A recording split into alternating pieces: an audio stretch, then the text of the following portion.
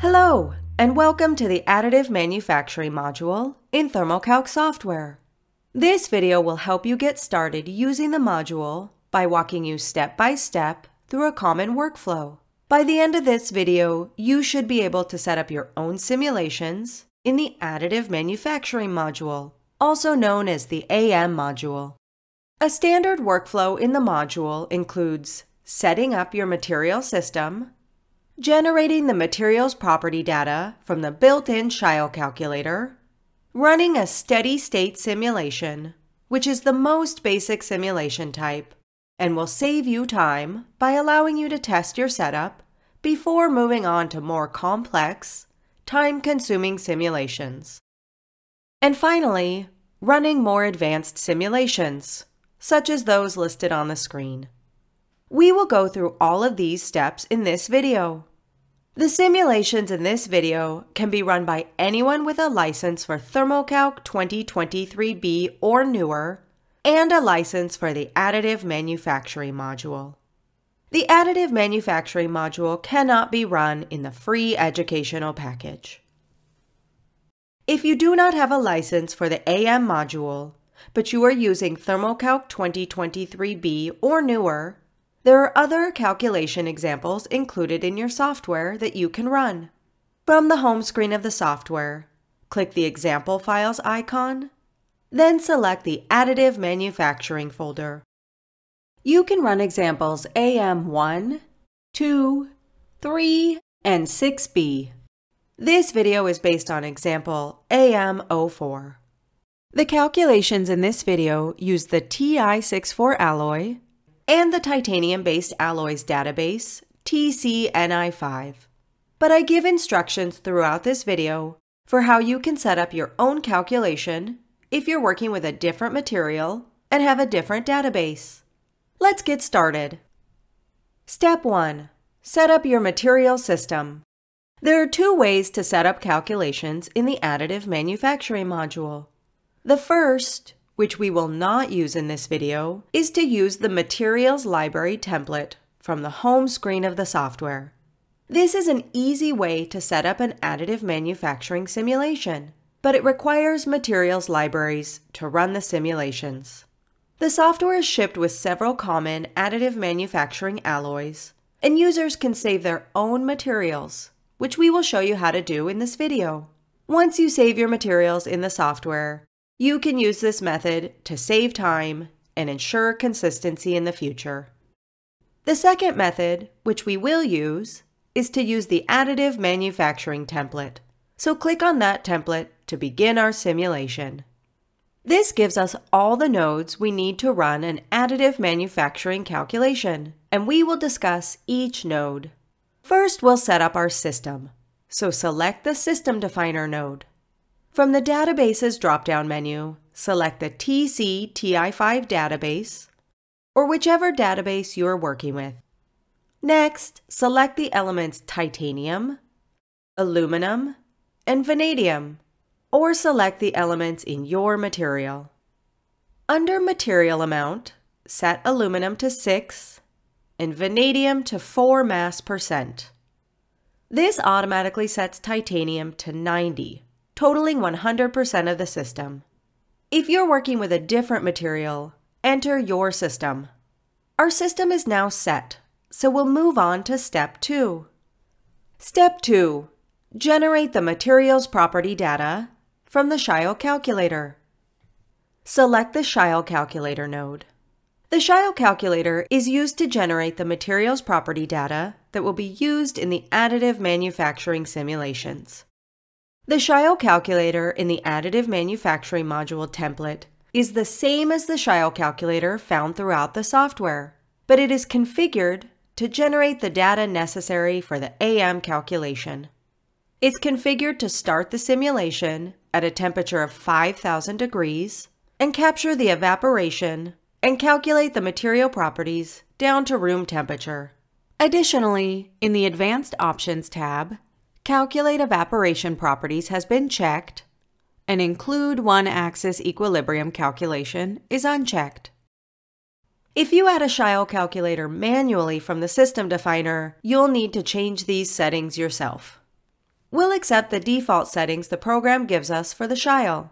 We will now perform the Scheil calculation before we move on to the additive manufacturing calculator. Right-click on the Scheil calculator node and click Perform Now to run the Scheil simulation. You can pause this video while the simulation runs. Once the simulation is complete, click on the AM calculator node, then click on the Materials Properties tab to see the materials property data that was obtained from Scheil. The Materials Property tab allows you to select the data source that will be used in your additive manufacturing simulations. If you click on the Use Data From drop-down menu, you can choose either Scheil or Library. Scheil uses the Scheil results that we just calculated, and Library uses the data that was shipped with the software or calculated data that you saved to the library. For this example, we will use Scheil, so select that from the drop-down list. You can save your materials to use them later by clicking the Save As button and choosing a suitable name. I will name this material TI64 and click OK. If you do this, you can start with the With Material Library template for future simulations. This tab is also where we view the plots for the properties data we just generated. This materials data will be used in our AM simulations. If you click on the Plot drop-down menu, you can see all the materials properties that will be used in the simulation. You can click through these and view the plots in the visualization window. For example, density, thermal conductivity, and surface tension. Before you run the AM calculator, it's important that the data you will base the AM calculation on does not have any sharp peaks or curves to be able to solve the numerical problem. To avoid this, you can apply smoothing to your data. To determine how much smoothing to apply, you can plot the different properties and look at the plots. For example, apparent heat capacity shows a sharp peak. The default setting is little smoothing, but this can be changed depending on your simulation. However, we recommend that you run the simulations with the default of little smoothing first, so we will use that. If the calculation fails, you can increase the smoothing and try again. These settings will be saved with your material if you choose to save them. Step 3. Set up a steady-state simulation. Once you've looked through the plots, we can set up our additive manufacturing simulation. So click on the Conditions tab. There are 3 calculation types in the AM module, and we will start by making a steady-state calculation.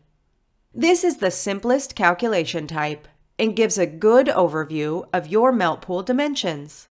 A standard workflow would be to run this simulation first to make sure your data works in the program, and then run increasingly complex simulations, which we will do in this video. Steady state does not solve a time-dependent problem. Instead, it is assumed that the temperature distribution and the fluid flow around the heat source is in steady state and does not change with time when moving the heat source with a constant scan speed. Below calculation types, we have the global settings, which are the general settings for the simulation. Here you can change the gas pressure and the temperature of the chamber, as well as the temperature of the base plate if you use a heated base plate in your process. We will use the default setting in our simulation, but you should set it to match your setup. Next, you set the geometry and the coarseness of the mesh. The height refers to the height of the build. When you change this, you can see it reflected in the Visualizations window.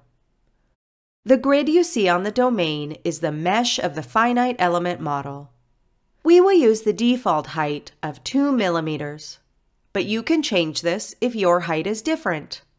The mesh is adaptive, which means that the software automatically uses a finer mesh where it is necessary. For example, closer to the heat source where we have higher temperature gradient. We will use the default setting for this as well, so make sure your settings match mine, or set the geometry of your system. Next, we will set the heat source settings and the scanning speed. There are 3 heat source models, which you can read about in our online help. You can also import experimental melt pool data and calibrate your own heat source parameters, beginning in Thermo-Calc 2024A. We will use Gaussian with a heat source power of 100, an absorptivity of 40%, and a beam radius of 100 micrometer. Set your calculation to match the heat source of your machine. We will use a scanning speed of 600 millimeters per second and power layer thickness of 55 micrometer. In the visualizations window, the dark blue layer represents the powder and the gray block represents the solid substrate. Once again, set these to your specifications if they are different. We will leave the rest as it is, so right-click on the AM Calculator 1 node and click Perform Now to only perform the AM simulation. You can pause this video while the simulation runs. Once the simulation is complete, click on the Plot Renderer 1 node. We will keep the default settings, so click Perform at the bottom center of the screen to show the results of our simulation. Once the simulation is done, we can see the results in the visualizations window. There are various plot types, and the first we see is a 3D plot. The 3D plot shows how the temperature varies in the build part in the form of a color map. Click the Zoom to Heat Source Position button to zoom to the heat source position. The arrows in the plot demonstrate the fluid flow in the liquid, and the contour lines, which are green, show the solidus and liquidus lines. Hence, the mushy zone is the volume between the 2 contour lines. As we can see, the arrows, which are the glyph showing the fluid flow in the liquid, are too large to distinguish, so we can change the glyph scale factor to 0.3 to get a better view. This plot makes it easy to measure the size of the melt pool. To measure the melt pool, click the Show Size of the Melt Pool button from the top panel. The measurements appear in the plot as green lines and white numbers. You can also measure the size of the melt pool plus mushy zone by clicking the Show Size of the Melt Pool plus Mushy Zone button. The measurements appear as yellow lines and white numbers. The results are also shown in the event log, where you can copy the information to store it elsewhere. The results only show half of the build part, but you can easily show the entire part by clicking the Mirror Geometry button. In the plot renderer, you have a second tab named Plot Over Line. This plot demonstrates how the properties vary along a line. To add this plot, click the Plot Over Line tab in the Configuration window, then check the box next to the plus and minus signs. The plot will appear immediately. By default, the variation of temperature is shown in the plot. The dashed lines represent the transition temperatures, solidus, liquidus, and evaporation temperature. You can change which property is plotted by clicking the Quantity drop-down list. If you return to the 3D plot, you can see the coordinates of the line that is plotted. It's the blue line with white dots at the end representing the coordinates. By default, the line runs along the melt pool in the scanning direction. You can change the coordinates to look at the properties at other positions by dragging the line. For instance, we can look at the properties along the melt pool in the Y direction by placing one coordinate where the melt pool is the hottest and dragging the line out in the direction of Y. If you return to the Plot Over Line plot, you will see that it is automatically updated with the result at the new line position. You can also change the coordinates in the Configuration window if you want precise coordinates. For instance, if you want the line in exactly the Y direction.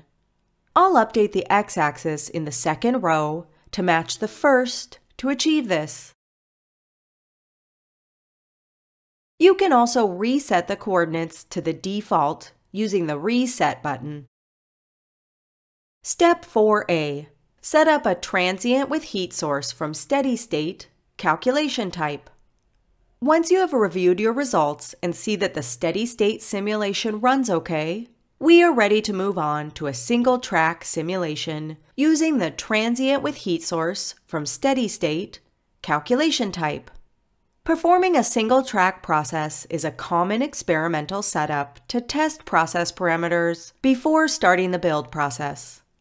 We want to use the same system and data as for the steady state simulation, so we can clone the AM calculator we set up for the steady state simulation.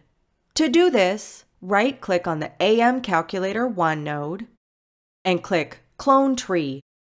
This will clone the AM calculator and the plot renderer.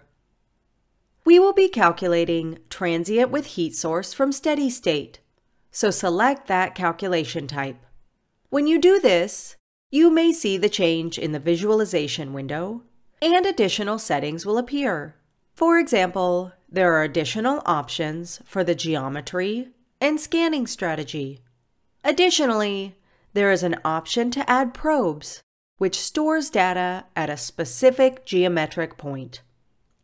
Set the width to 1 micrometer and the length to 3 micrometers. We will leave the heat source, scanning speed, and layer thickness the same. We will use a single track pattern, which is good for experiments on one track of material.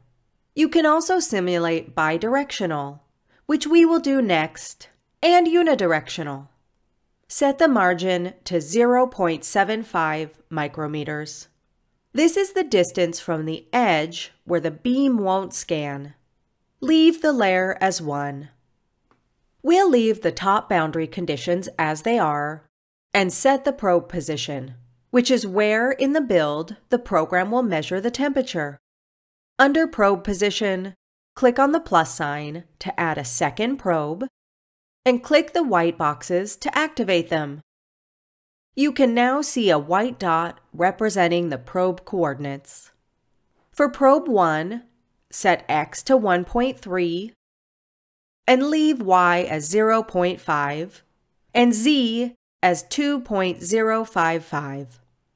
For probe 2, set X to 1.7 and leave Y as 0.5 and Z as 2.055. You can also use the Pick Coordinates option to place the probes manually. When all settings are set, right-click on the AM Calculator 2 node and click Perform Now to run the simulation. You can pause the video while the simulation is running. Once the simulation is complete, click on the Plot Renderer 2 node. We will keep the default settings, so click Perform at the bottom center of the screen to show the results of our simulation. As with the steady state simulation, the results can be viewed as a 3D plot, so click the 3D Plot tab in the Visualizations window. The difference between this plot and the first one we looked at is that it is possible to see the evolution of temperature with time and how the laser beam moves in the 3D plot. To see this, click the play button at the top of the configuration window. You can also show a specific time step by selecting a time in the drop-down list. As with the previous calculation, you can view these results as a plot over line.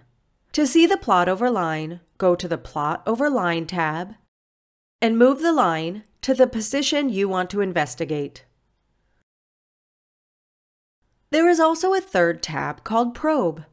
Since we added probes for this simulation, we can plot the results at the positions of those probes. Probe 1 shows automatically. We can add probe 2 by clicking the plus sign next to probe 1 and selecting probe 2 from the drop-down menu.